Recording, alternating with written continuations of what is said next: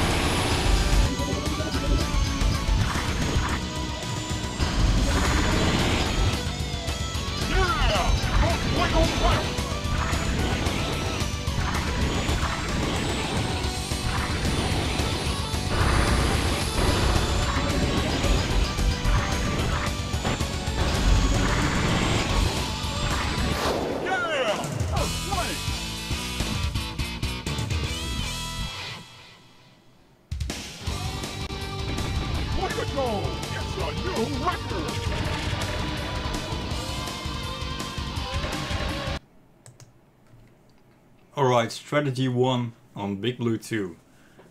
As you can see, I rated 2.5 out of 10, which I think is the hardest grip driving style strategy in the game.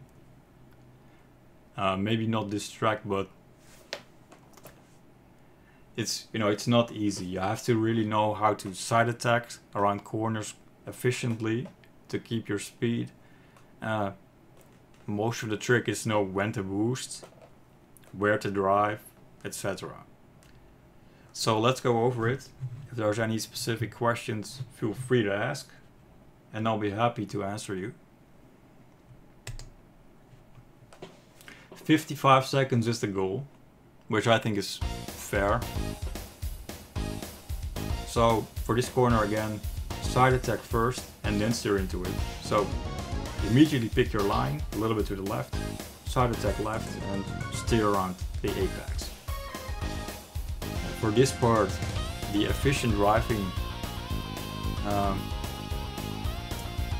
principle of driving in straight lines and steer as little as possible, that really applies here as well. That's really where what you can see on jumper or grip style strategies, that when you try to optimize them, you have to keep straight lines. get the dash plates on this corkscrew section into the tunnel, just drive a straight line, gradually steer around this corner. Now this hairpin coming up, that is a really tricky one. On the first lap you're not going that fast, so mash the side attack button and go along the apex. That's all timing. The faster you mash, up to 30 frames per second, alternating every frame, the sharper you go around the corner. So the faster you mash that button, the sharper you can go. So you can mash faster than side attacks up here. Start of lap 2, I side attack around this corner first, then boost. Side attack here, to not go out too wide, and then just keep on boosting all the way until the end of the tunnel. Keep a straight line, the dash plate on the right side here, get that one. So generally I think for very beginner players this section is tricky, because there's no walls and it's also upside down. So if you leave the track, it's game over. But we can actually use that for later strategies to have some good fun with it. So as you can see, all the way from after the first corner almost up to this point, I keep on boosting. Now this corner, what I do, I steer into it to the left just a little bit and then start mashing the T button really fast. The more you steer into it, the sharper you can go around the corner. We will need to do that even more in the next few strategies because we're going faster. So, you know, for these kind of corners, don't boost before it because you waste away your boost because you lose speed anyway. Side attack here, and just keep on boosting all the way, blow away pretty much all your energy until you get to the refill point after the tunnel. So in this section is actually the easiest probably because there's just keep a straight line. Don't oversteer, don't try to do anything funny because we have grip style settings. Also, because there's so much cornering going on, we cannot build a very high top speed. So the settings are about 3 plus 3 from the middle, 3 stripes to the right. So that is relatively high acceleration for grip driving because, you know, we need it. We need to accelerate away from corners often and we cannot build up high top speeds. So in the end of lap 3, just blow away your energy and finish the race.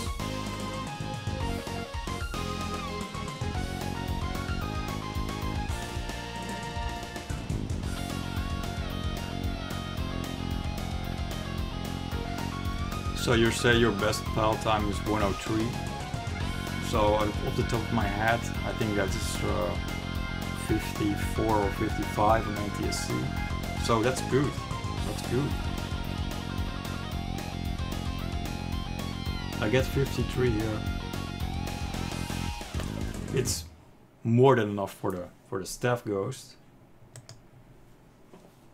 So I think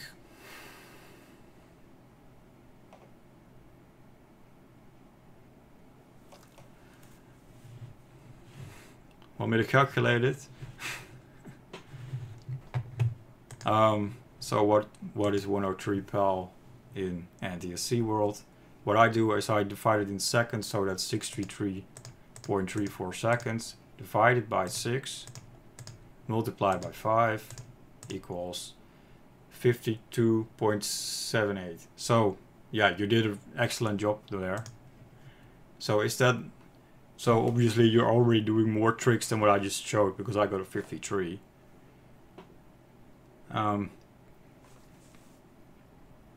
So yeah, so I think that's, this first strategy is clear. It's not that hard.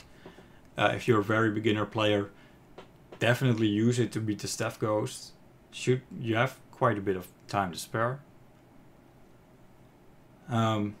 Let's move on to strategy 2, and this is where things will take a step up in difficulty because now we're switching to drifting mode. We're not doing anything too crazy yet with jumping. We're not using air maneuvers just yet, but we are using, you know, pretty difficult drifting moves. So let's go.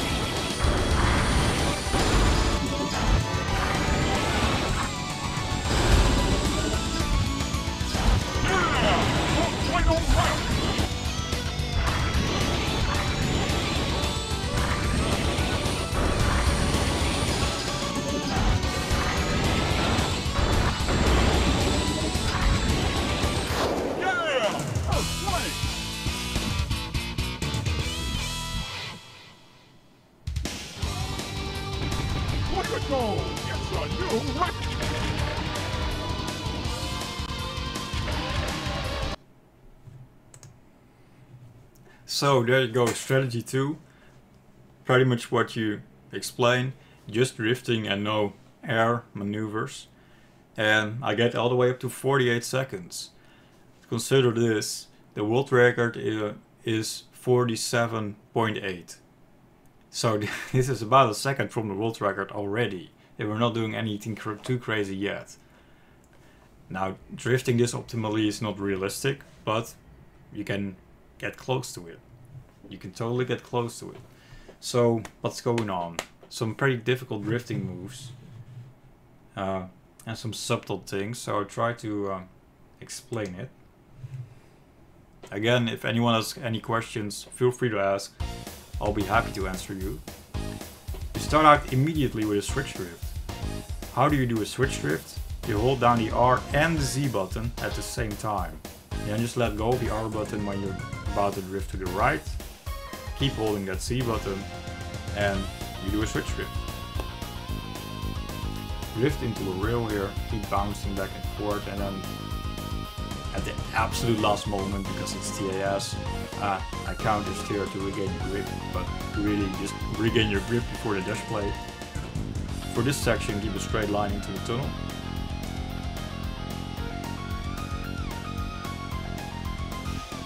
And now I'm starting a drift into the rail, just bounce a few times into the right refiller to refill stuff. Now this corner is too sharp to really get any benefit from drifting it, so I side attack it instead. Then use this dash plate for a boost drift on the right rail. You can actually gain extra time if you get airborne there just a little bit. So you can also just hold down on the control stick a little bit when you drift into the rail. It's tricky, so don't worry too much about it. I'll show it in a later strategy. So for lap 2, drift around the first corner, then keep your grip around the second one. Keep boosting along this middle section. A trick I do for many corners is I side attack into a drift. This is called an angle drift for those who have watched my boost tutorial. And it allows you to control a little bit better how sharp your drifting curve is going to be. So for this one as well, I right side attack first, drift into it, and the timing of your boost is crucial here. If you boost too soon, you can never make it. If you boost too late, you're wasting time. So you have to find the right timing there to go along the apex of the corner and at the same time try to take advantage of the full width of the road to gain the maximum amount of speed. Same with this one. Boost and drift along the apex. So this is what it optimally would look like. So there's a lot of subtle things going on here. Hence why nobody got 48 with this strategy as a human player. But 49, I think I can do 49.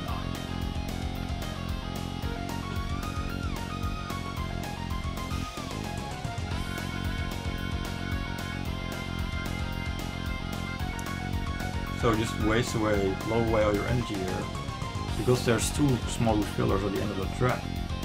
So again, right side attack into the corner, time your boost well to go along the apex, try to go wide, and because it's the last lap, and the Bloodhawk or Hellhawk has an A-class boost and dash plates have a C-class boost, and you have enough energy to manually boost anyway, that A-class boost will win you a little bit of time. That's why I skipped the last dash plate on purpose. Alright. So there's a lot of switch drifting going on, a lot of wheel drifting going on, and boost management. You have to practice it, and if you do it well, you can get around, maybe 50 seconds or so, which is starting to get really good, considering the world record is only 47.8.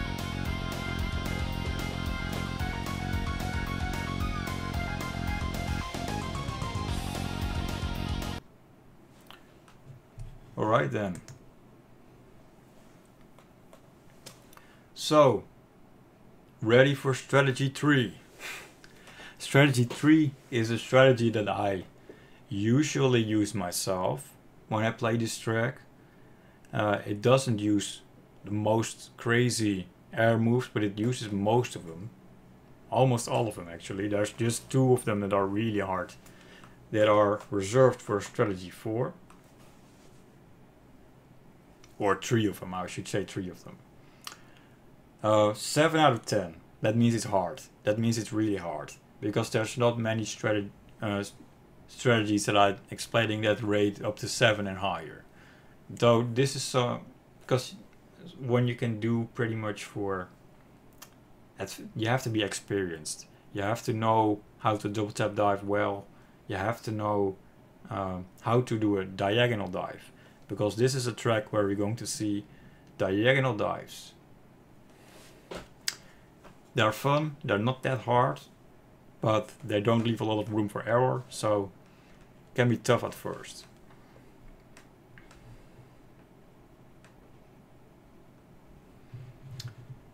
Yeah, so side attacking into drifts is faster, more optimal than wobbling the control stick back and forth. In any case, don't do that. You can also just hold the drift button like the R button and steer left, and you will automatically start the drift. You can play a little bit with the timing of your drift and your drifting curvature if you side attack first. So I like to do that often myself. It's become a sort of a habit, and it's also paying off. You don't have to, but don't wobble the control stick to start a drift. Or yeah, if you just steer left and hold R, that's fine. I do that myself a lot too. So let's go for strategy 3. Double tap dives and diagonal dives all in one strat. Let's go.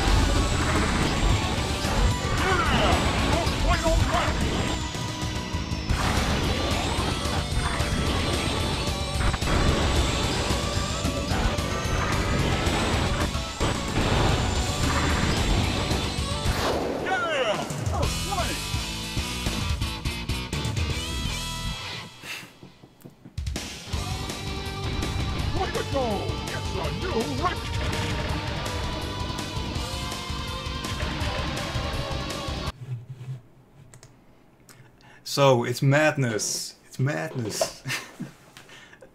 Yeah, this is where this track to me really starts to be fun. It's a fun track. It feels cramped. It's small. There's a lot of tight corners, but still you can have a lot of fun. You can actually do 2 dives per lap. Technically, I do 1 dive per lap on this strategy. So on the first lap, there's a big double tap dive into the tunnel. Really tricky one. Really tricky one. You just have to practice it a lot and know what you should be pushing or should be holding. The diagonal dives I don't think are so hard, but they are really timing dependent. So I'll try to go over it and explain. If anyone, again, any questions, every question is very welcome. That's why I'm doing this as a live session this time, to have a back and forth, to make it more interactive and more, hopefully, insightful for everyone and more fun. So, it starts out the same as the last one. Switch drift, hold the R and Z button. At this point, I let go of R.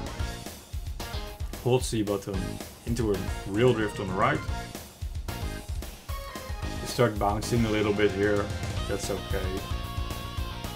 As long as your drifting angle is good, no matter. So up to here, it's exactly the same as the last phase. Now I have to prepare well for this very tricky double tap dive into the tunnel. So I go to the middle of the road on purpose. At this point, I left side attack, I mash the Z button and I steer very hard left. And at this point, I'm holding the control stick down left a little bit and moving it to the upright position, so half a circle. And now the ship starts flipping over and I start mashing the Z button and hold up or mostly up on the control stick. And so how do you land this? It's all about the flipping over part. It has to be just right, your angle has to be just right to land back in the track. And because you get airtime, so I'll pause for a little bit. You get airtime from a section of track that is banking. It is a corkscrew, it's turning around. If you do it too early, that banking will throw you off completely, because how much should you flip the ship around? And that's very hard. So I do this at the very end of the corkscrew, right before the tunnel. You can just get a tiny bit of airtime and do a tiny dive, get a little bit of speed, at least you'll land it. And well, of course, the more speed you get, the more worth it becomes, because there's quite a bit of setup time involved. Only when you get, comfortably over 1,000 kilometers per hour, like 11 to 1200 and faster, up to 1600, that's when it starts to become worth it. So you get payoff for your setup time. You're going very fast to the hairpin in the refiller, so you have to steer into the hairpin a little bit, mash the Z button, so lose your grip on purpose trick to get around the apex there. So that's what I just did in a video. And now we're going to do a real drift on the right side again with the help of the dash blade.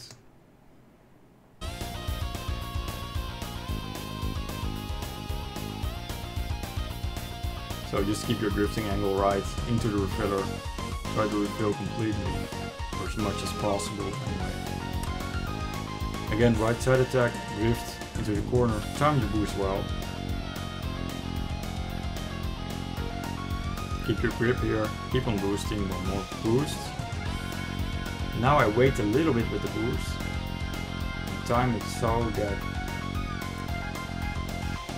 on the very beginning of this corkscrew, on the right side, as you can see, I do it sort of a real drift. But when I leave the track, I hold straight down on the control stick and the boost has to keep going to accelerate in the air. And when you hold straight down, you will automatically land back on the track. And boost once more after you land. It's all about the angle you leave the track with and the position, because there is banking on the track. If you leave later, it's not going to work, or if you leave even earlier, it's also not going to work. So I boost drift around the hairpin on these boost laps. As you can see, you can get a little bit of airtime from that little hill before the tunnel here. The more airtime you get, the more speed you get from that tiny little jump. So you can even, on purpose, hold down on the control stick straight down to get just a little bit more airtime. That's all optimizations, tiny optimizations that will win you tenths of a second. Again, same idea. Try to just do a real drift, but there's no real, so you leave the track, hold straight down, and while your boost keeps going, you land back on the corkscrew. So a true diagonal dive, because this is a diagonal dive straight from the track, that's why it's a true diagonal dive. They're not so hard, but they're timing dependent. If you start it too early or too late, it's going to mess up. That's why they can be very tricky anyway.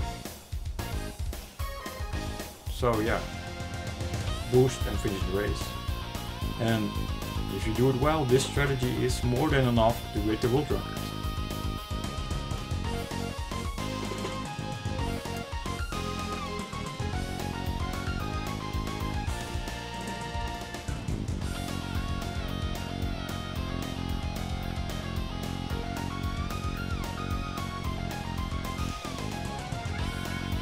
Alright, so you have a question, why is a switch drift better than a regular drift?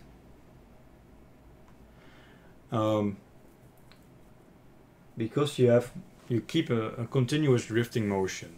So let's say you do a drift to the left around the first corner, and then regain your grip, and you do a drift to the right. That's just not that's just not an optimal movement. You waste time setting up drifts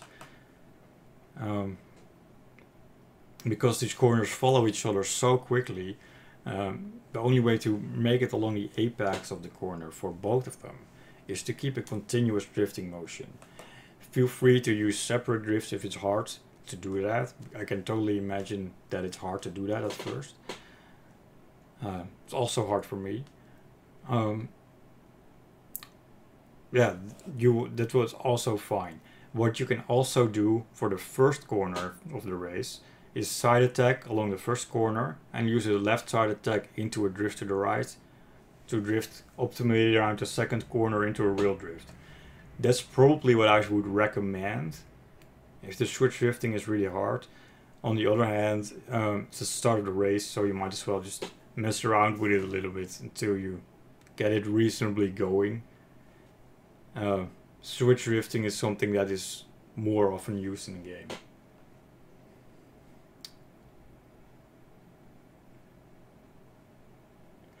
Yeah, so when you start a switch drift and you drift to the left first, for instance, what I do is I hold the R button and steer the opposite way, steer to the left. Then you start drifting. Keep holding the R button down. Then I keep holding the Z button down as well while I'm still drifting to the left. And just move the control stick while holding R and Z to the right. And your ship will start to turn while keeping in the drifting motion. So you will never regain your grip as long as both R and Z are held. Once your ship is turned around and is now going to the right, you can let go of R and you will drift to the right. That's a switch drift, pretty much. Port Town 1 is another track where switch drifting is often used, as well as Big Hand, for instance. So it's a good technique to get down. Let's move on to strategy 4.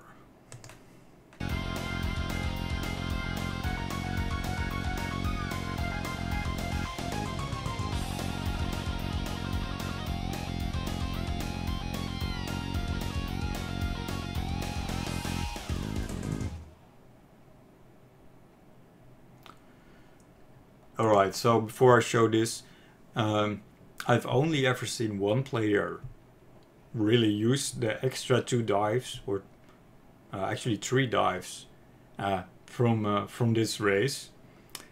They win very little time because they win around 0.8 of a second optimally combined for 3 of them. The first one is hard dives. The other 2 dives, which is the same dive on lap 2 and 3, are very, very, very hard. They are amongst the hardest dives in the game, I would say. Hello Kung Pao.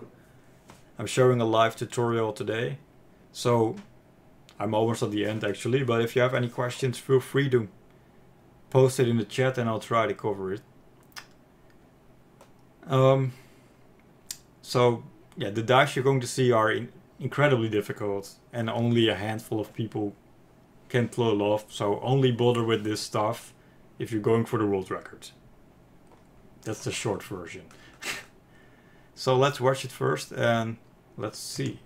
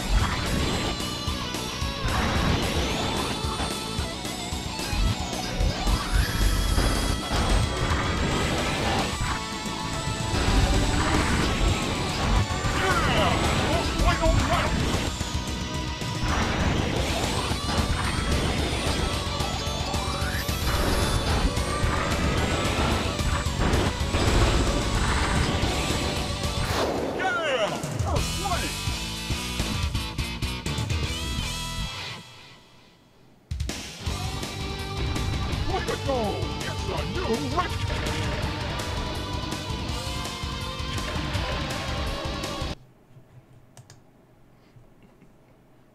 Alright, that's strategy 4.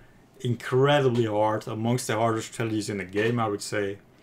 So, comma to a dot and a comma, that's a big difference between US and Europe. In Western Europe, at least, where I live, we use a comma as a decimal, and in the US they use a dot.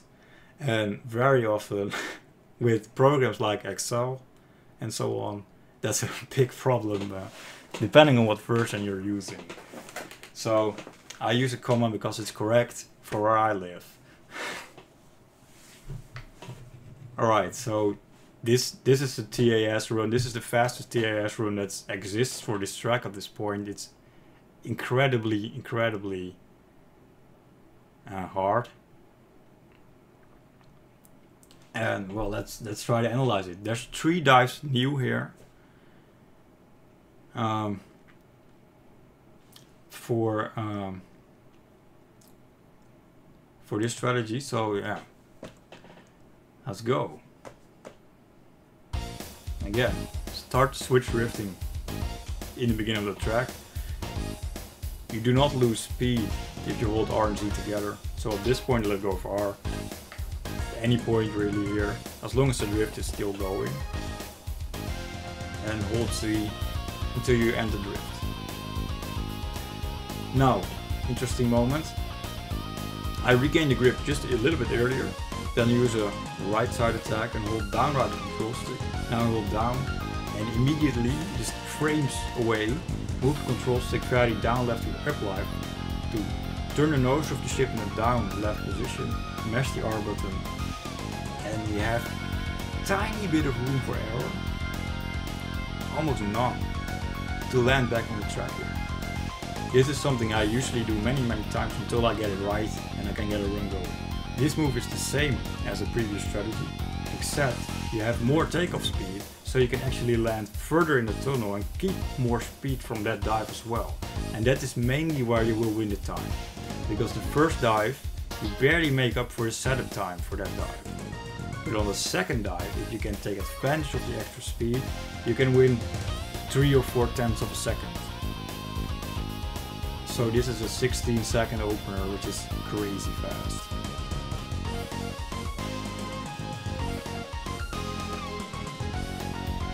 So this is just optimal drifting, this is strategy 2 stuff.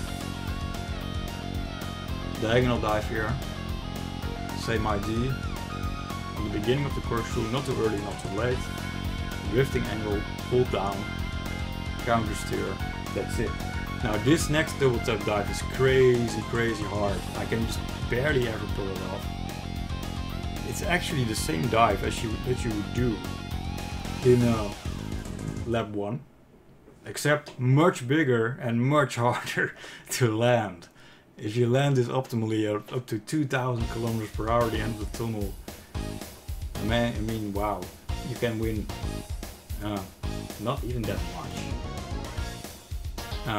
Tenths of a second, because that hairpin turn is in the way.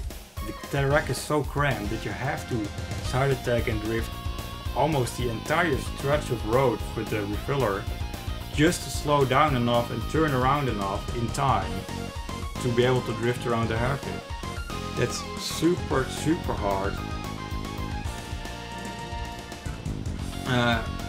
Yeah, that's super hard. Is it worth it? I would say no.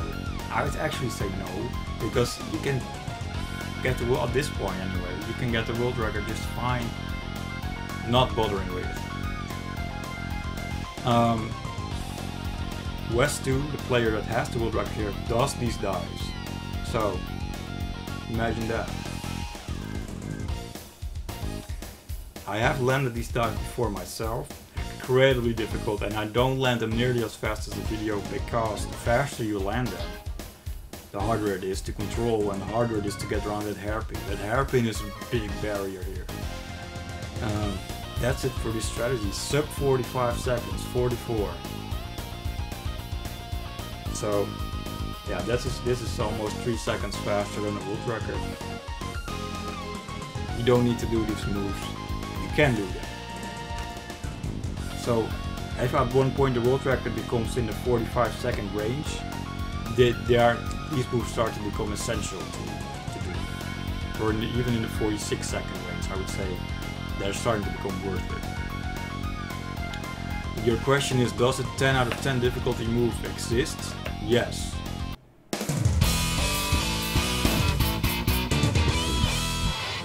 So that's the end of the Big Blue 2 tutorial. 10 out of 10 difficulty moves. In my entire tutorial section for the entire game, there are 2 tracks that have a 10 out of 10 difficulty move in my opinion. One of them is Firefield, the other one is Wildland 2. They are insanely hard. In essence, only one player ever has pulled them off, and that's Daniel. Daniel has pulled them off in his records.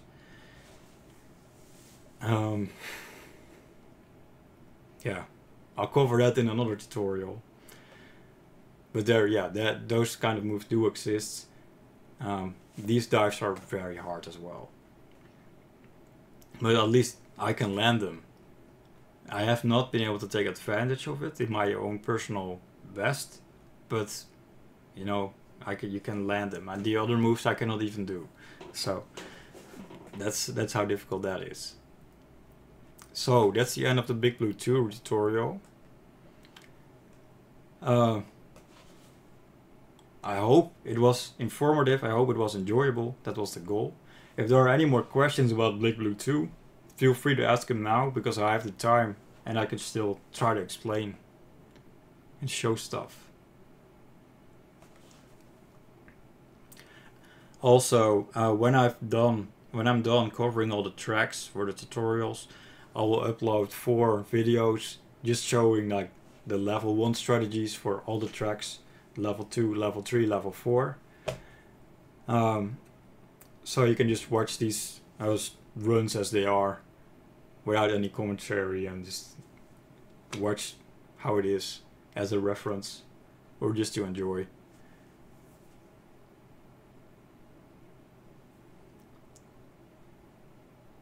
Alright, good stuff.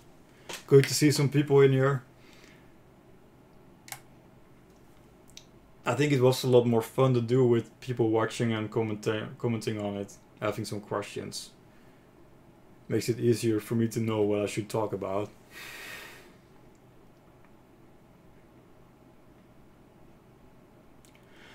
Alright, so you have a question about true diagonal dives. Let's go. Right, there's one coming up right here. So what should you be holding? At all times during a diagonal dive, whether it's an air diagonal dive or a true diagonal dive, you should be boosted. If you can do it without boosting, but then you don't accelerate, other than just falling down the track. So you can, this is a weird move. I don't know why this works, but for some reason it works in this game's physics engine. If your angle is so diagonal that the back of your ship is pointing diagonally down to the track, the back of your ship, so you actually see the underside of your ship on the screen. If you boost at this point and hold straight down, and don't hold up, hold down, you will accelerate really fast back to the track. So there's a true diagonal dive coming up here.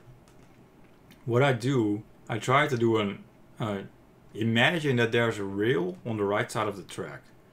You have to watch the banking of the corkscrew really closely, or just remember to do it on the very beginning on the right side. Not the first moment, but a little bit after the corkscrew started. So drift, just like we would drift against a rail here, but there's no rail, so you will leave the track. So your angle is about 45 to 50 degrees turned towards the side of the track. You will leave the track at this angle while the boost is going. Hold straight down on the control stick, only straight down. Hold the A button down for gas, and you don't even have to press B because you're already boosting at this point, or mash the B button anyway, so you start a new boost as soon as this one runs out.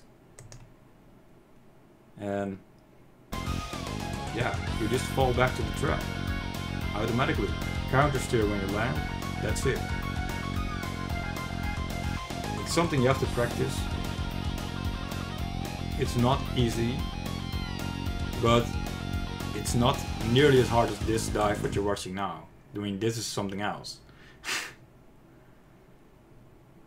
This is not something I usually land, to be honest. But, you know, it's possible. So boost should be going at all times while you're airborne.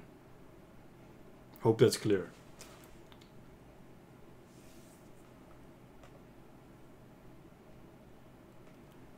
Alright, any more questions or Big Blue 2? Or Mute City 2 for that matter, I showed that one before.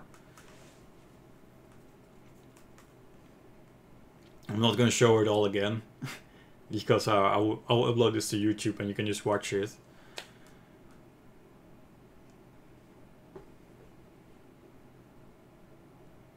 Alright, good to hear. Well, that's it for this session, I think. What I want to do is make this a weekly thing. So on Saturday evenings for me, I'll show 1 or 2 tracks just on a live stream like this. And well, this is pretty much the idea, just a back and forth and try to analyze different strategies for each track, try to explain it. I could do it next week as well for Wildland 1, which is next in line, and Firefield, which is probably the craziest track in the game. I'm not sure if I want to do Firefield and Wildland 1 together, but that would be in my opinion, the coolest 2 tracks to show for Tutorial 4. Because the tricks and the strategies that are going on these tracks are crazy. I mean, there's so much going on Firefield and Wildland 1. That's gonna be a lot of fun to talk about. So I want to do another stream next week if, you know, everything allows it. In principle, I will do that around the same time, I think. And so feel free to tune in. Thanks a lot for commenting, thanks a lot for asking questions. That's what makes this work.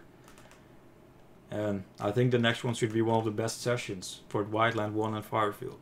So thanks again for watching. I'll upload it to YouTube and see you next time.